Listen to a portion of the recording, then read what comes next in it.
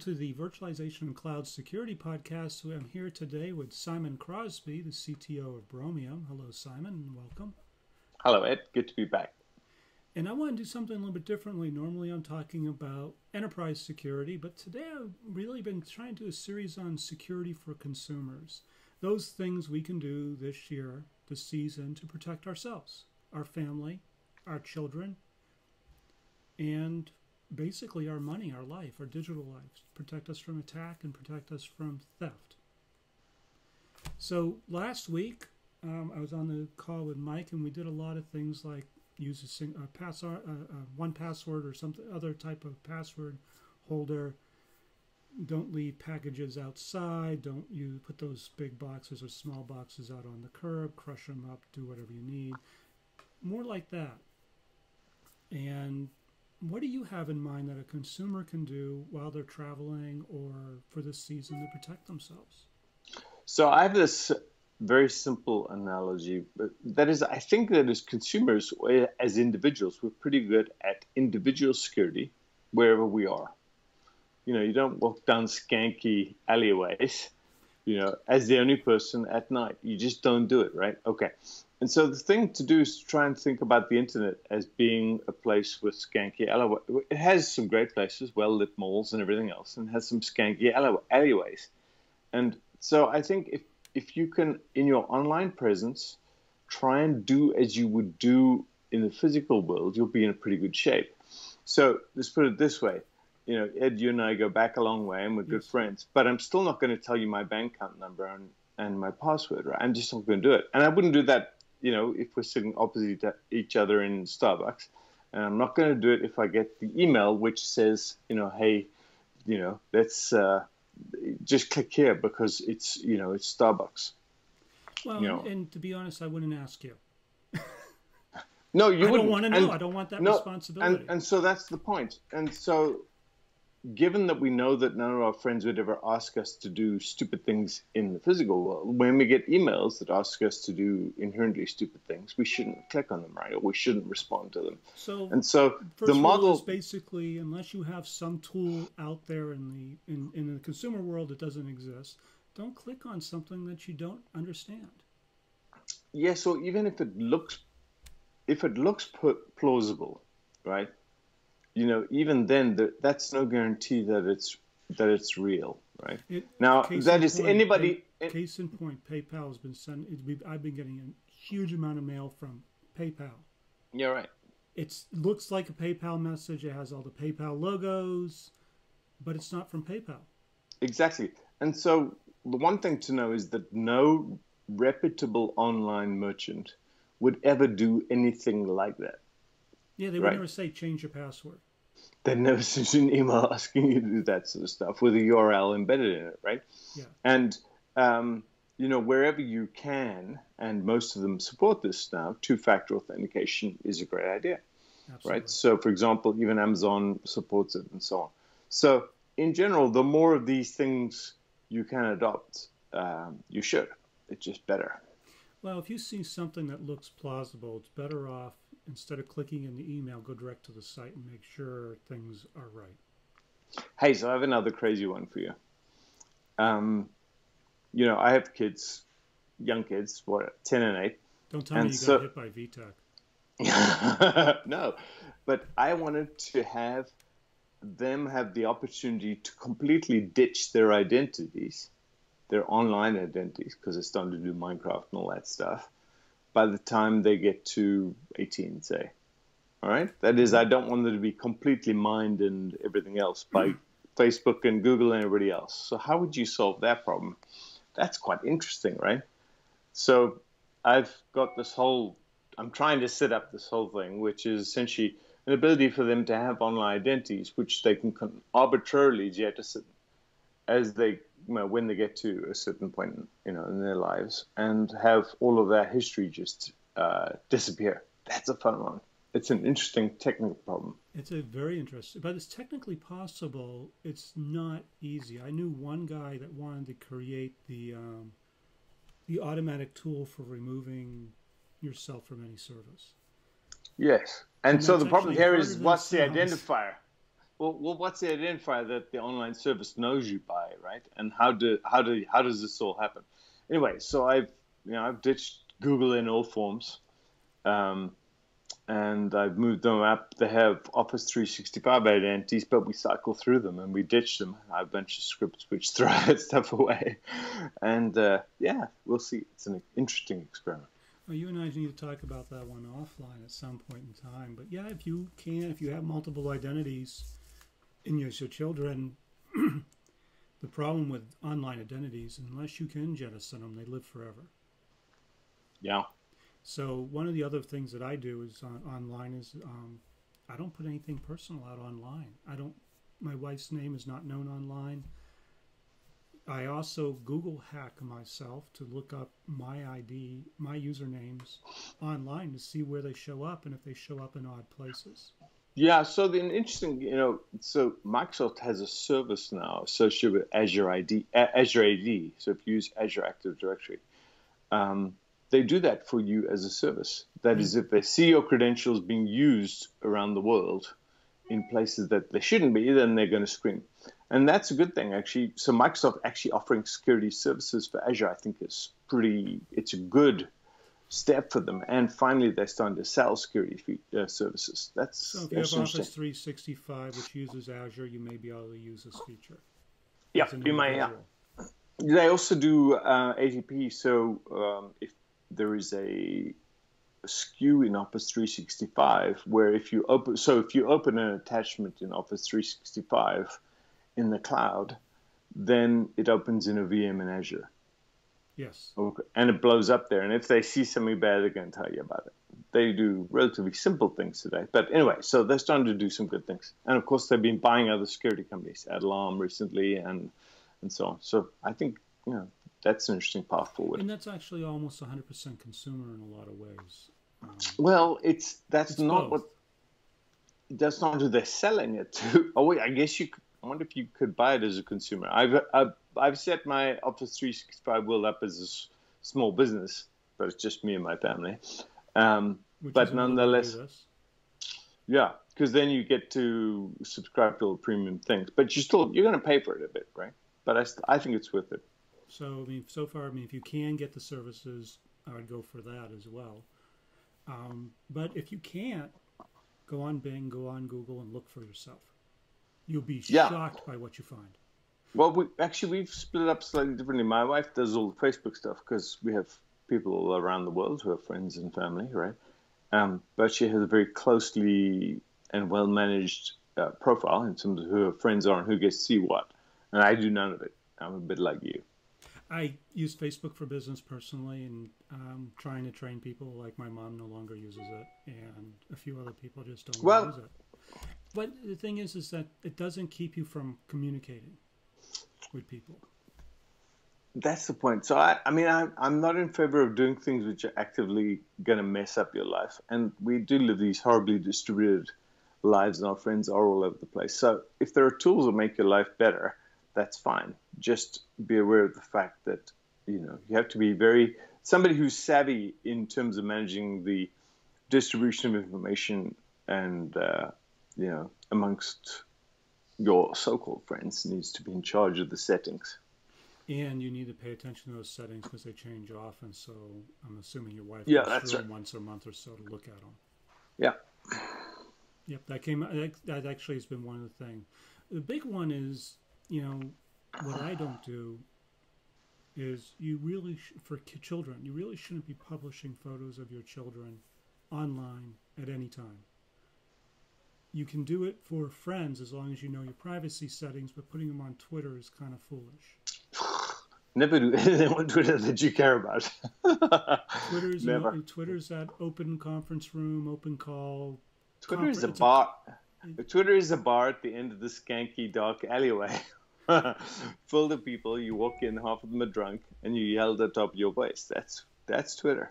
It is Twitter, but it's one of those things that a lot of people use. But don't do anything silly there. If you want to talk to someone, it's not a great place to hold a conversation. It's not even a good place, Twitter's notion of direct messages, like, would you trust Twitter to keep that stuff private? No. Yeah. Would you trust people on Twitter to keep that stuff private? No. So don't do it, right? Yeah. Well, Twitter itself is not private, so and that's what people need to realize is that their privacy is in their hands. They need to Yeah, control it. yeah, I that's mean, right. another good one is online banking. Is like you don't online bank from bad locations. Right. Yeah. I mean, for example, what I do with online banking is I actually use a wired connection. I have a virtual machine that does all my online banking, and I've locked it down 6 ways to Sunday in my own Ed, environment. Ed, you need Bromium, my friend. I will get you some. I do need Bromium, but I won't put it on. I won't bank from my iPhone. I won't bank from my iPad. I'll first log into the secure container, and then from there bank. So I keep all my banking in one place, kind of a well-known, well-secured location. It's kind of like going up to the teller. You're not going to do it in the middle of this is another thing. If you're going to go up to a teller, make sure no one's watching you type in your PIN. Look around. I mean, there's a few places I've thought about banking that I've refused to because the teller's out in the middle of a lobby within line of sight from everybody. And you can see the keypad from everywhere. It's Yep. not wise to do that. So pick a different location or go to the teller so you don't have to worry about that. Although, yeah, I agree with you. I mean, it's all down to reasonableness, and what's the risk of loss, and what's the, I mean, that you have to do that sum, right? When someone gets your PIN, a You're, debit you're, card number, you're you're going to lose all your money. yeah, you're in bad shape. You're in bad shape. So you got to be really careful how you do that. I mean, the readers that they have now, that the attackers have, are incredibly small.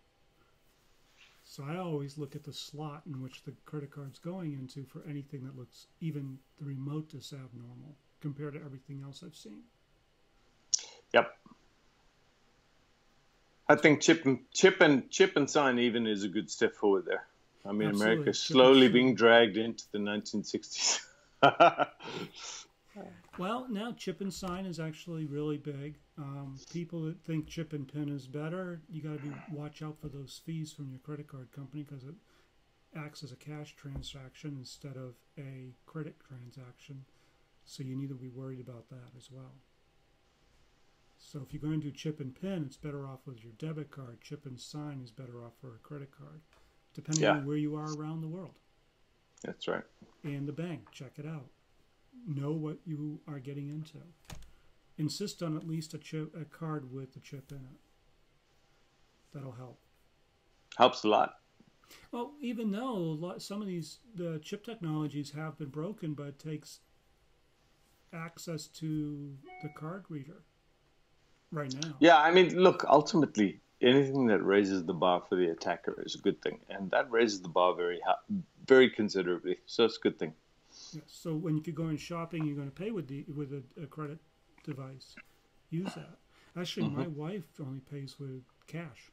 She doesn't use her credit cards or debit cards anywhere, which is rather intriguing. By the way, I saw this fascinating story about purchasing online health insurance.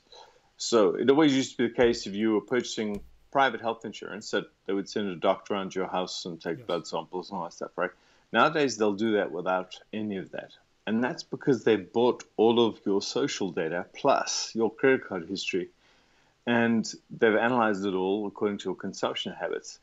And they can make a bid without actually having to send someone to your house. That's pretty awesome. I mean, it's pretty scary. Well, it's pretty Good for them. scary that they know that you traveled to Zimbabwe and say, you're at risk. Yes, or you go to the bar every night and you pay with your credit card or something. Exactly. I mean, this is the problem, is we have a digital life and no one knows how to manage it. That's right. And we need to start doing that. We need to start paying attention. Just like as you said at the beginning, the skanky alleyway. Most of the digital life, much of the stuff we do online is not all that safe. And we think somebody else is protecting us, and the thing is, no one else is. Well, actually, it's worse than that. Most people in the online world have an incentive to do the opposite. I mean, arguably, Google is not trying to be evil, but for example, they're trying to send you advertisements that might be relevant to you, and therein is already an invasion of your privacy, right? Yes. it's relatively minor, and they're trying to do the right thing. But even then, they can deliver I'm not you sure it's malvertisements. I'm not sure it's minor. Let's say you have a family computer and your wife is looking up some things and the ads show up for the husband. That could be an invasion of privacy as well. Sure, it all is, yeah. Yeah. Or the cases of where the daughter's looking up stuff and she wanted to surprise her parents with news. Yeah, and exactly, get the right. news ahead of time. That's not good either. Yeah. Then you have to have consenting parties in all of this. And unfortunately, you don't consent to Google. It's kind of a click wrap. And you got to read this stuff before you click.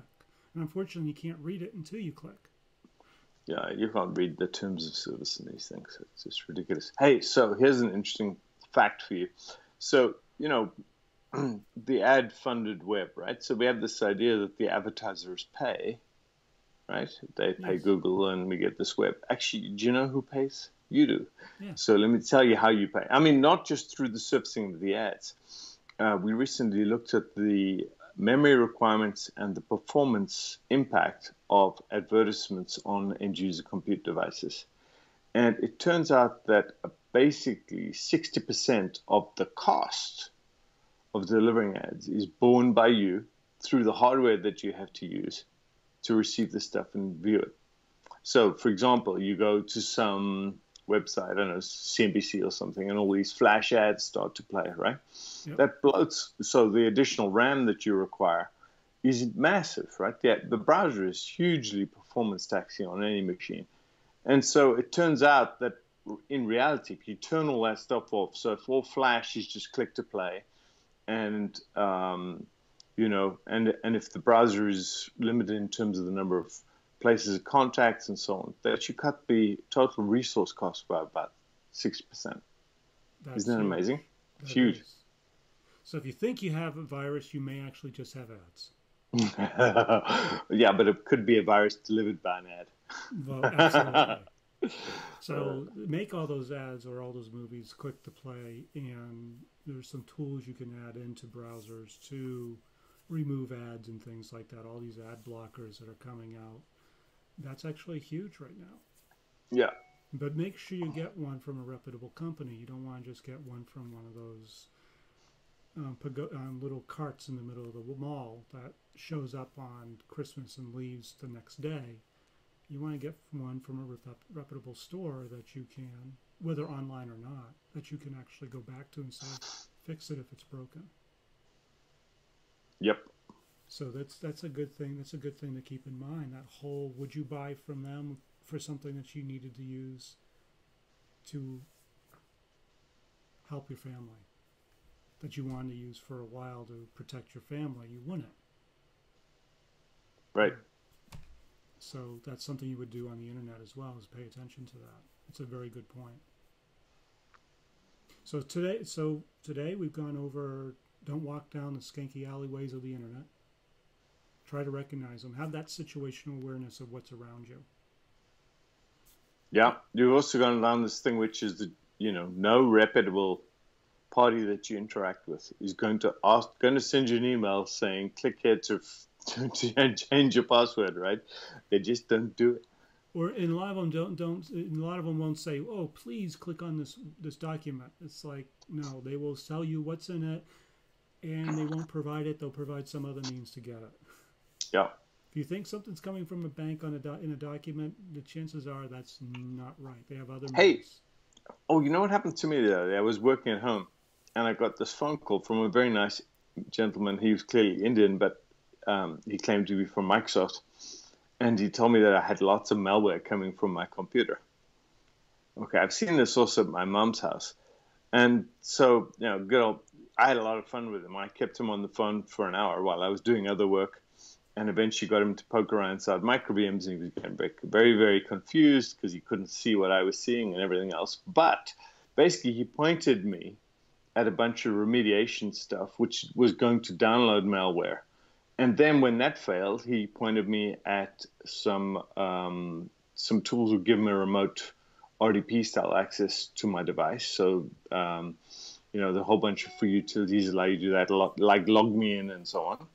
and he was getting into my machine and trying to drop malware and mess with settings. Okay, so be aware of people who phone you saying that they're from a reputable dealer and your machine is broken. Can they help you fix it? Just tell them take a hike, because it's always BS.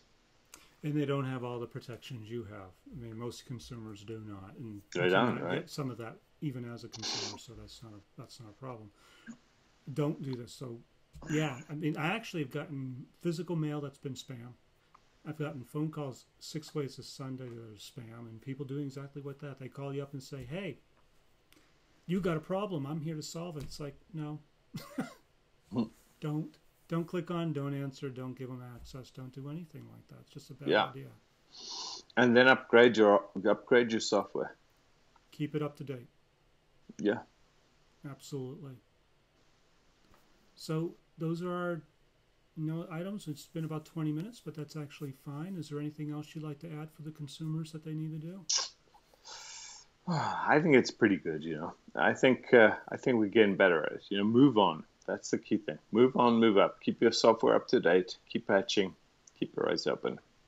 I think keeping your eyes open is the key one, and that's actually the one where we need to learn from each other. I made this mistake. Don't make it with me. Yeah. You don't want to be in that same situation. Learn from everybody else's mistakes. Make your own. Make new ones, but learn from them. Make sure you Yeah. don't. So the whole thing here is relative trust. You can never know whether something is perfectly trustworthy. True. But if you keep your eyes open, you can do pretty well. So EL Doctor has this really good way of saying this, which is, it can be misty and everything else. So I'm trying to remember the quote exactly. But, you can only see as far as the headlights show you, which is limited, but you can make the whole journey that way. Absolutely. And that's it. Thank you very much for joining me, Simon. Pleasure. Great to speak to you again, Ed.